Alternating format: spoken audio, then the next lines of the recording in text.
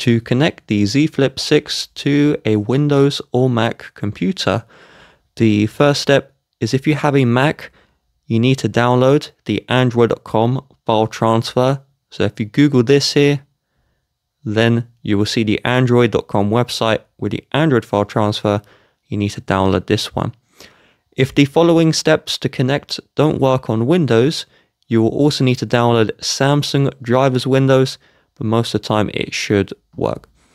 Now, let's try connecting one end of our charging cable to the Z Flip 6 and the other end to the computer. If it works fine and we can view our files, so on Windows, you use the file manager and you should see the phone here and you should see internal storage. That's great. A lot of the times it just doesn't work.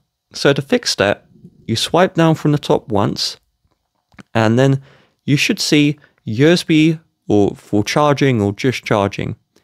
Tap whatever you see here and then select tap for other USB options.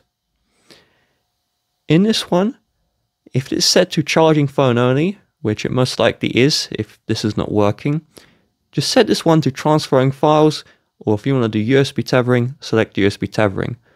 Transferring files means that you will see the files inside of the Files app or inside of the Android file transfer if you're using Mac. But if it still isn't working, then you want to use the charging cable which comes with the box, as your current cable doesn't support data transfer.